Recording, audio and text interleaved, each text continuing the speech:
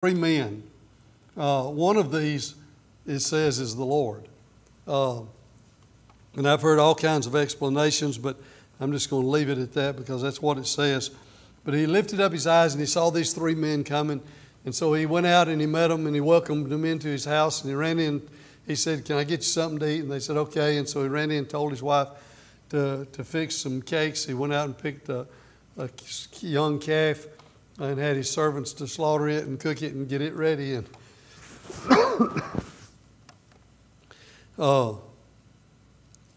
And so he took the curds and the milk and the calf which had been prepared. He brought it out and gave it to them, and they ate it.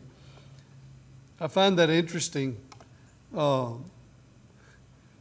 tells you the difference in the culture in which he lived and the difference in our culture. Have you ever been in a restaurant and ordered something and it took a long time? Maybe you ordered some fish and somebody says, "I wonder if they had to go catch the fish." Or somebody says, "I wonder if I had to kill the chickens," if you order fried chicken. Well, they literally did that. He went out in the pasture and got a calf and killed the calf and prepared the meat and all of that while these men were waiting and he brought it to them to eat. And they asked him, "Where's your wife, Sarah?" And he said, "She's in the tent." And he said, "Well, your wife will have a son this time next year." And Sarah was listening. She was standing at the door listening. And it says that she laughed. And they asked Abraham, said, "Why'd your wife laugh?" And Sarah said, "I didn't laugh." And they said, "Oh, yeah, you did." Said, "You laughed." And said, "Nothing is impossible or too hard for God. And when I come back, you will have a child." And so the men arose from there and they started to leave. When they started to leave, the Lord said, "I don't need to hide from Abraham what I'm fixing to do." Sodom is an extremely wicked city, and the cities that are around it, Gomorrah, and then some smaller cities as well. And he said, "I'm going to destroy." And so he told Abraham, he said, "I'm going to go down." If you look at verse 19, it's what I referred to earlier. He says, "I have chosen him," talking about Abraham, "in order that he may command his children, his household after him, to keep the way of the Lord by doing righteousness and justice, in order that the Lord may bring upon Abraham what he has spoken about him." That's the reason God chose Abraham, because he knew he would do it, what he would do. But he said, I need to tell Abraham what I'm going to do. He said, because of the wickedness that's there in Sodom, I'm going to destroy the city of Sodom and Gomorrah. And Abraham said, "Lord, would you really sweep away the righteous with the wicked? That doesn't seem right. What if there's 50 people that are righteous in the city of Sodom? Would you spare the city then?" And the Lord said, "Yes." He said, "For 50 righteous, I'll spare the city." Abraham said, "Well, I've already talked to you about this, and just, forgive me, but how about 45? Well, the Lord said, "Okay, for 45, I'll spare the city." He said, "Well, just one more time, what about 40? He said, "For 40, I'll spare the city." And so Abraham keeps apologizing and keeps asking. He says, "What about 30? And the Lord said, "Okay." He said, "What about 20? He said, "Okay." He said, "What about 10? He said, "For 10 righteous people, I'll spare the city." That shows us a lot about the mercy of the Lord, as well as the relationship that Abraham had with God. But it tells us a lot about the mercy of the Lord. And he said, "For 10 righteous people, I'll spare the city." And so it says, as soon as they finished speaking, these men disappeared. They left. Abraham returned to his place. Well, the men went down to Sodom. And we talked about last week that Lot had moved toward what? Toward Sodom. The green pastures and plains down by the river close to Sodom, and he had moved down in that direction toward Sodom. Now we see Lot again, and he's in Sodom. And not only is he in Sodom, but his daughters are engaged to men that live in Sodom, and they're all wicked. And so these men come in, and Lot sees them when they come into town, and he invites them to come into his house. And this just describes how wicked Sodom had become. And it says the men of the city surrounded Lot's house and said, "Send these men out to us that we may lie with them." And Lot said, "Don't do such a terrible thing." He said, "I've got 2 daughters. I'll give you my daughters. And you can do whatever you want to, but please don't do this, because these men have come under my roof and they're under my protection." And it says they began to press against Lot, and we're going to take him. And the men, these angels, reached out and grabbed Lot and pulled him inside and closed the door. And then they struck the men of Sodom blind, so that they were groping around, couldn't even find the door.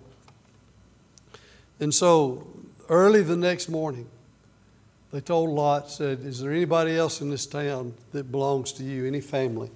And he said, "I have 2 son-in-laws," and actually it seems they were not married yet, but they were going to be his son-in-laws.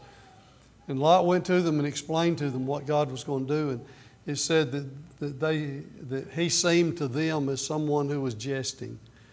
They just made fun of him.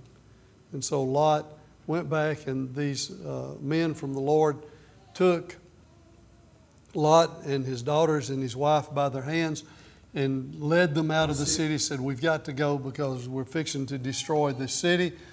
You need to flee to the mountains." And Lot said, "Well, how about if I go to this city over there? There's a small town." And they said, "Okay, you can go to that small town." And so they fled. And then as they were getting there and the sun started coming up, God rained fire and brimstone out of heaven and completely burned and destroyed the cities of Sodom and Gomorrah. As they were fleeing, Lot's wife looked back, and they had been told, "Don't look back." And she looked back, and she turned to a pillar of salt. My personal thinking is that looking back was more than just turning around and physically looking back. I think the idea of don't look back is don't look back with the idea. You remember how the Israelites, later on when we get to there, and Matt talked about this in one of his classes, but you remember how the Israelites complained about the food and complained about the water and complained about everything else, and they said, "Oh, that we were back in Egypt. We should have stayed in Egypt. We're going to die out in the wilderness. We're going to die at the hand of the enemies. We should have stayed back." That's what I think looking back refers to, as well as physically looking back, but it's the idea of longing to be back there.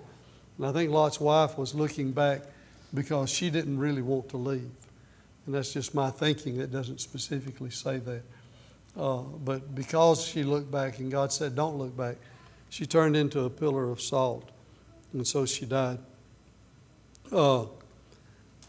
When they got away, they left the town very soon after that and went up into the mountains and lived in a cave. And so it was just Lot and his 2 daughters living in a cave. The 2 daughters began talking, and they said, "We're not going to have any kids. There's no way for us to have kids because we're not going to be able to meet a man living in a cave." And so they came up with this plan, and they got Lot drunk, and the oldest one went in to her father, and then one night, and then the next night the second one did. They both were pregnant by their father. The oldest one had a son named Moab, and when we study about the Moabites, this is the son, comes from the son of Lot. So when you study about the Moabites, you know where they came from now, if you didn't know already. The other one, the second daughter, had a son. She named him Ben-Ami, and he was the father of the Ammonites. And so the Moabites and the Ammonites are descendants of Lot.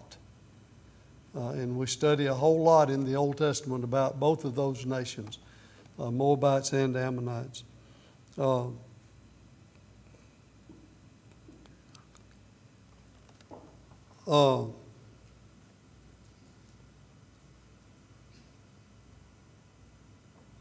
me see where I am.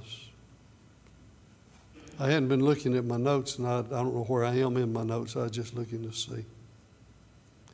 Okay.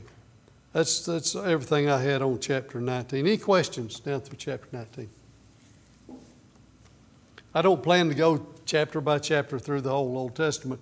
With Abraham, it's so many different stories to tell, and they all involve things that are related to things that happened later pretty much. And so I wanted to pretty much cover the life of Abraham in this way, but some of the others we will abbreviate much more than we're doing Abraham.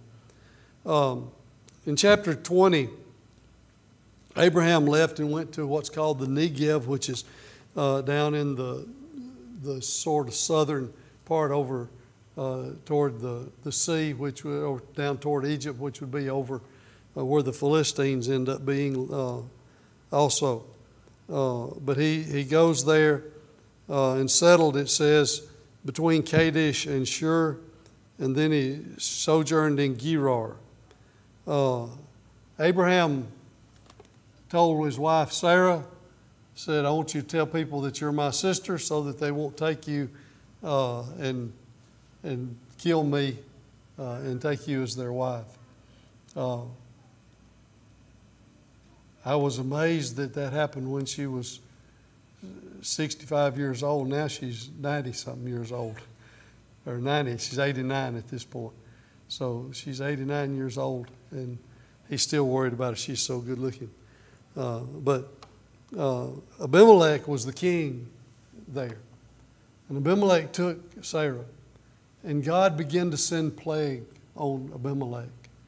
And then God appeared to Abimelech and told him, he said, you're a dead man because you've taken somebody else's wife. And he said, I did it in innocence. I didn't know it. He told me it was his sister, and I had no idea that this was his wife. And God said, that's the reason I appeared to you and warned you, because I knew that you didn't know that. And I wanted you to have an opportunity to do something about it. He said, if you will go to Abraham and restore his wife to him and ask him to pray for you, then it'll take away all of this. And so Abimelech went to Abraham and he says, what's this you've done to me? What evil have I done to you? He said, you could have had me killed and my whole family killed by doing what you did. He said, here, take your wife. And he gave her basically a dowry promise or a money stuff to pay for the damages that had been done, and gave back Sarah to Abraham and said, now get away, don't stay here. And so Abraham prayed for him, and it says that God had stopped the wombs of all the women under Abimelech, and so the Lord restored them to their health. And Abraham said, he said, actually, she is my sister because we had the same father but different mothers. And so Abraham prayed God, and God healed Abimelech, his wife, and his maids so that they bore children. And then chapter 21, the Lord took note of Abraham and Sarah and the promise that he had made. He had not forgotten it.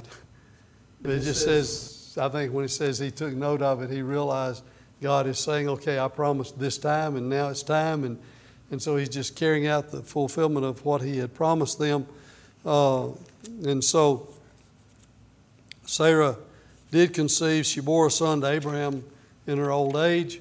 He was 100 years old, and she was 90 years old. And you can imagine the joy that they had. Their life was wrapped up in Isaac. Isaac was their life.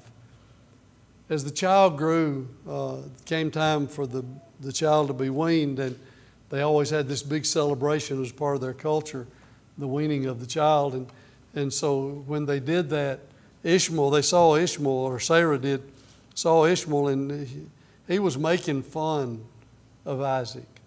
And Ishmael was, I believe, 13 at this time.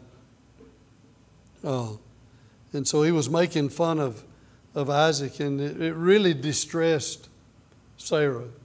And so she told Abraham, she said, I got to do something. He said, it's up to you. It's your maid. You do what you want to. And so he sent her away. So Hagar took Ishmael, and they started on the journey, not really knowing where they were going, just going. They finally ran out of water, and there was none around. And apparently they'd been out for a while because it says that they were about to die. And so Hagar put her son under a tree, and then she went about a bow shot away from there to wait on him to die. And I mean, we're talking about a 13-year-old boy, so he obviously was pretty famished at this point for her to have been able to even do that. And the Lord appeared to Hagar and said, "What are you doing here?" Said, "You need to get up." And he showed her some water and said, "I'm going to make a great nation of people out of Ishmael." And said, you go ahead and you drink water and get up and go. And so they did.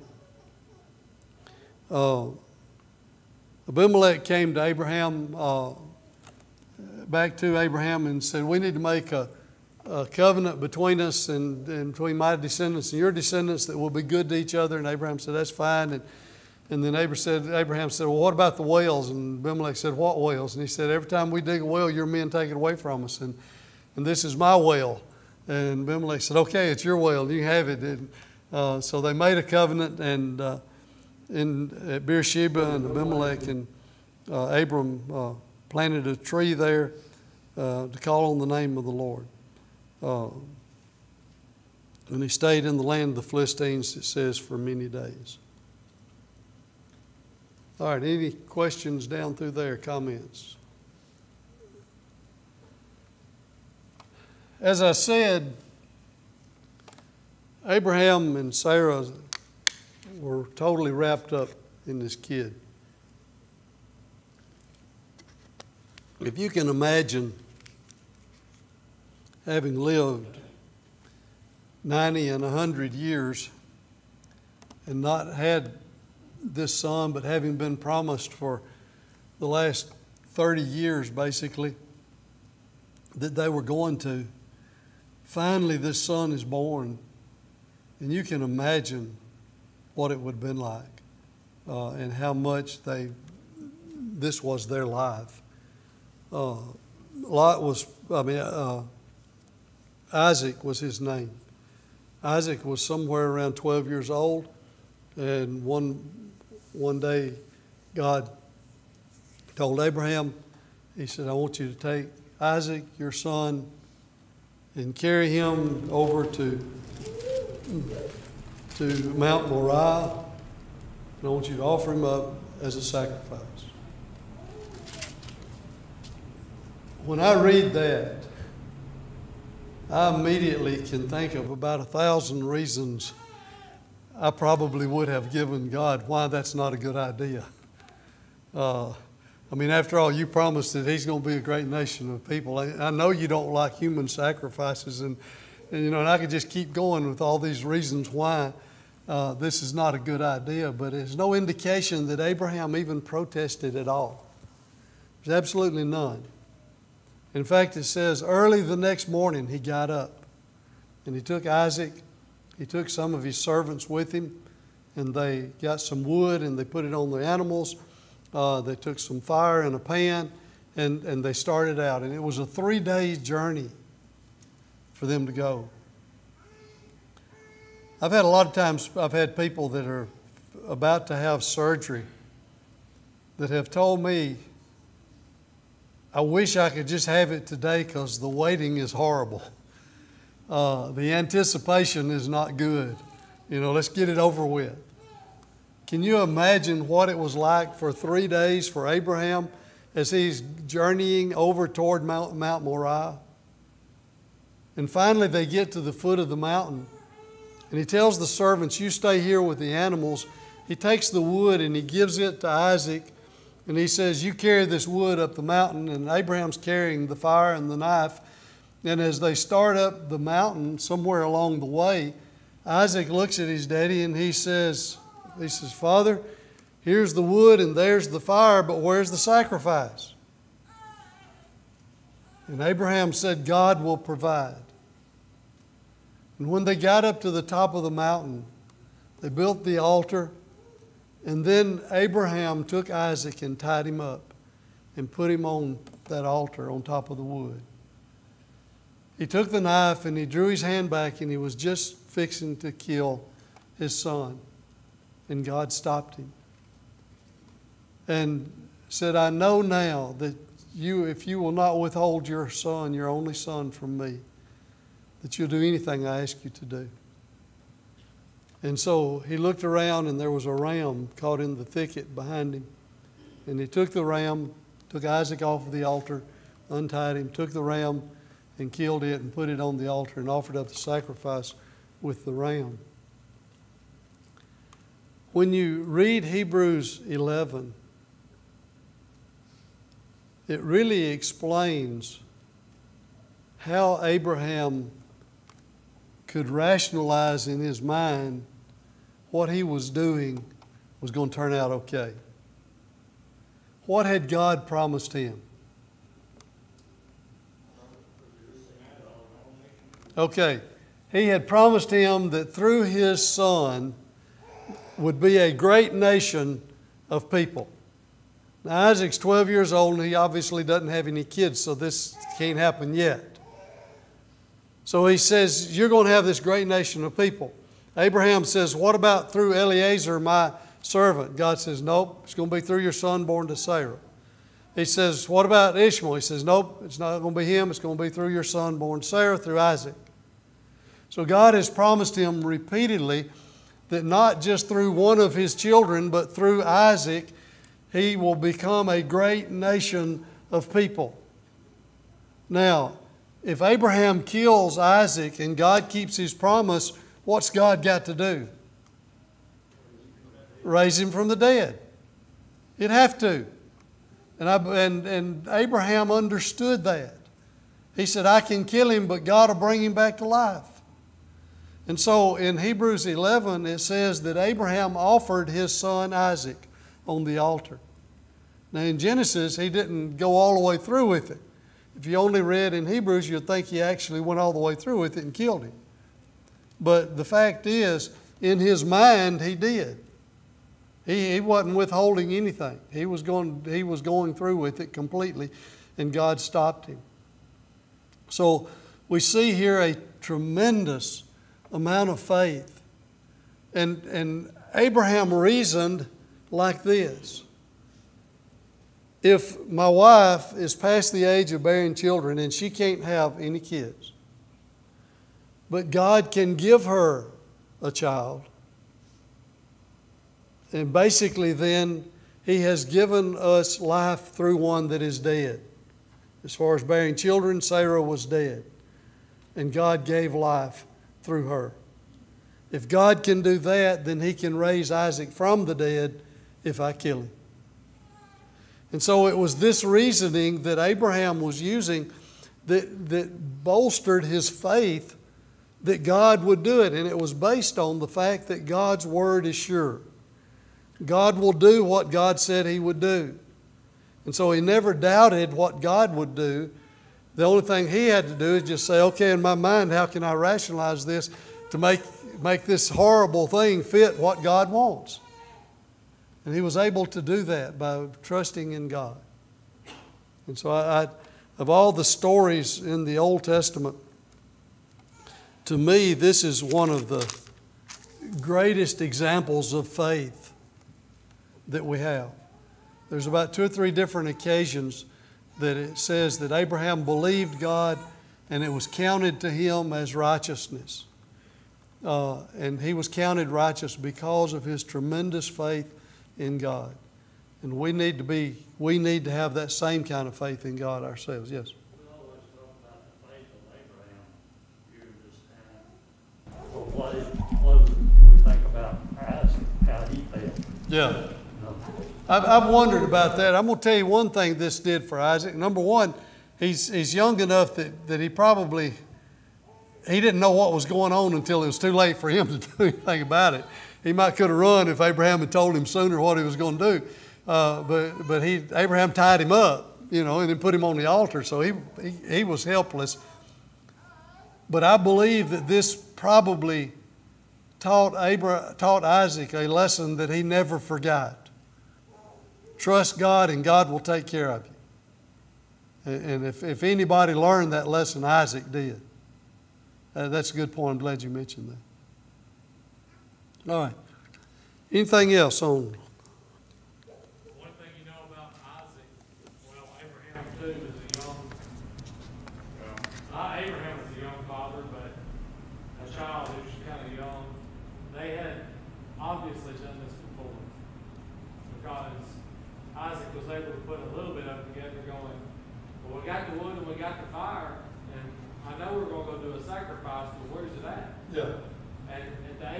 12, he's able to recognize what they're doing and where they're going and a little bit about it. Right. And so, how are we, as far as with our kids, well, we got the Bibles and we got the car, well, where, are we going to church or where, you know, they're picking up things and they understand things a lot sooner than we give them credit for. You're absolutely right. And I'm sure that as we have seen, wherever Abraham went, he built an altar. And I feel, and I'm sure he used it regularly once it was built. And so I feel sure that what you're saying is absolutely true. Isaac had seen Abraham offer up a lot of sacrifices, I'm sure. And he knew, he was familiar with worshiping God. And so that was something. Yes, and that's a good point, because we need to make sure that our children are familiar with worshiping God. That's just something we do. I don't think I keep saying Lot. I don't think Isaac would ever have questioned whether or not Abraham would worship God when he was supposed to, because he always did. And our example should be that kind of example for our kids as well. All right, anything else? Think about what Jesus did when he was age 12. A lot of people, myself included, have thought about what's the age of accountability used, what we call it. When a person is old enough to know what to do, to obey the gospel, there is no doubt that both of them knew what was going on. They understood enough at that point. You know, if they were in our society today, they would know enough that they could obey the gospel. Yeah. Basically, in order to obey the gospel, we're told you have to believe in God, believe that Jesus is the Son of God. That's what Philip told the Ethiopian eunuch. You believe in Jesus that you can. Right. And that gives me a lot of inclination that around 12 years old, most kids are getting old enough, they ought to be starting to think about this thing. And I need to obey the gospel. I need to get right with God. Right. I hope people see that. A lot of people think, well, you got to be grown before you do. No, that's not true. You need to be old enough to know right from wrong, to know what you're doing. But they certainly understood about God at that point. And I think part of that is the fact of their age, but I think that they were able to reason through it and think about it. I think another part of it too is that both of these, Jesus at the age of 12 and Isaac at the age of 12, both of them had been in families and situations where they were taught about God.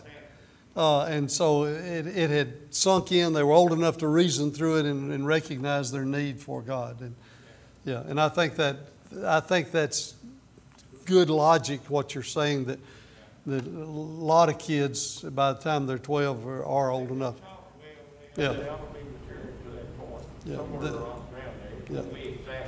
Yeah, there's exceptions both ways, but as a general rule, I think that's probably right. Okay.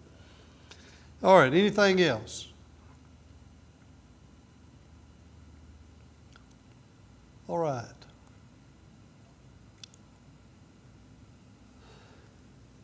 In the book of Romans, Paul uses Abraham as an example of faith, and he says that because of his faith, he was counted as being righteous. And he said, so if we have that kind of faith and the faith of Abraham, then we can be counted righteous as well.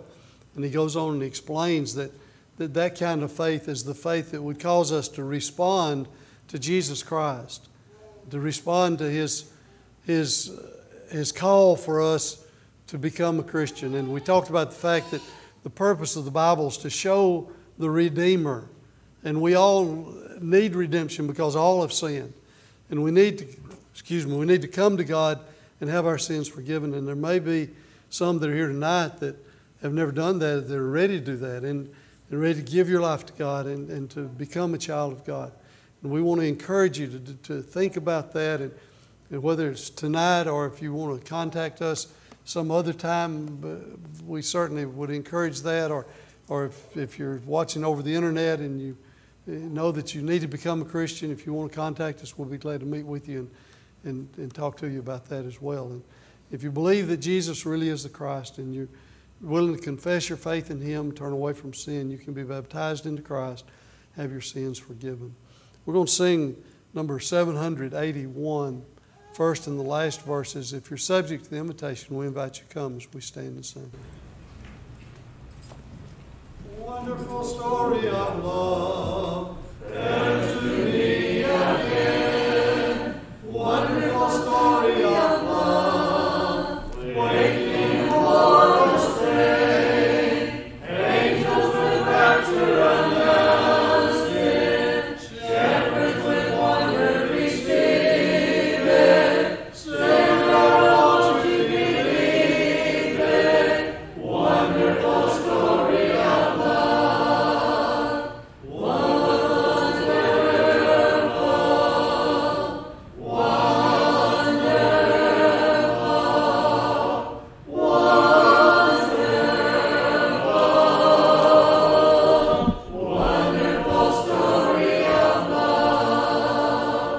wonderful story of love. Jesus provides the rest. Wonderful story of love, for all the pure and blessed. Rest in those mansions above us, with us to come before us, singing the rapturous chorus. Wonderful story of love, wonderful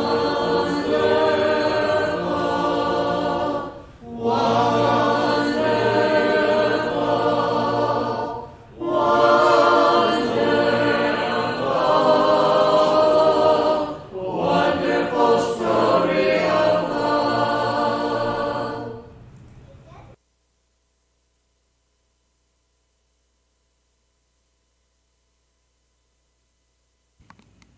Let me just say right quick that I fully intended to sing some songs for the young people tonight, and I forgot it. Sometimes I forget stuff. I get started on my lesson, have a one-track mind. I forgot all about it. We'll sing, maybe next week we can sing. Well, won't do it next week because we got a meeting next week.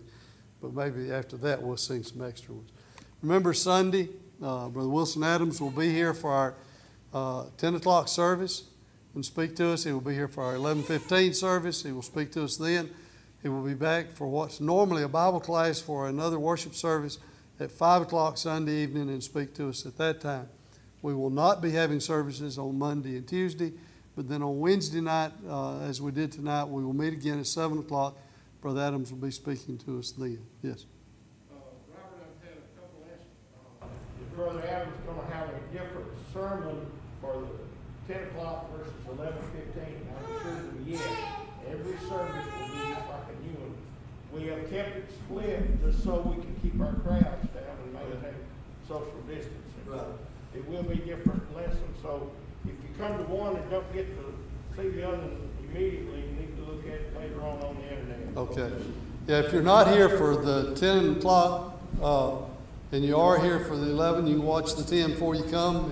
If you're here for the 10 and you're not 11, when you get home you can watch 11:15 service. So, yeah, there will be different lessons. So, just like we have been doing, as Joel said, is to keep the crowd smaller so we can have the social distancing is the reason for leaving it like we're doing it this time. Are there any other announcements? We need to remember those that were mentioned as being sick and continue to pray for them. Adam, would you lead us in closing prayer, please? Let's pray.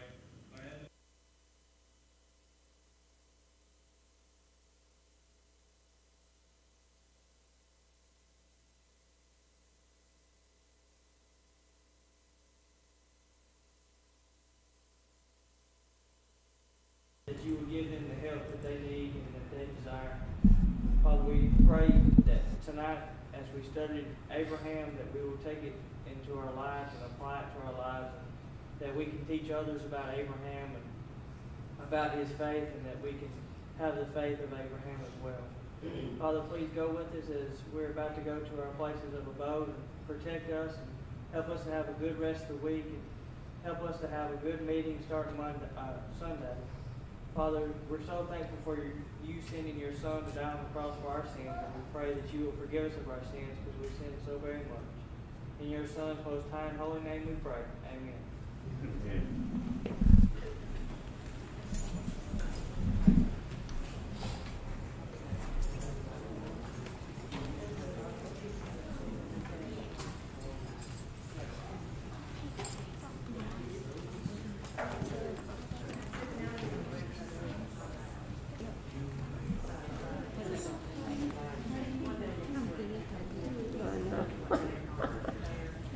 I'm so tired of it. You doing all right, Debbie? Hanging in there. Oh, thank you. Don't y'all get gone? Pretty hard around there. Yeah. Okay.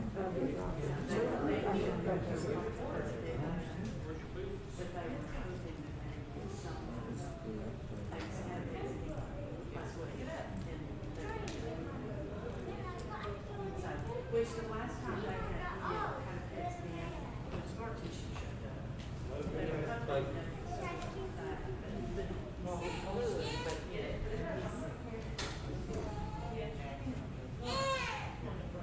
And that's why he's so nervous. He says that there was something.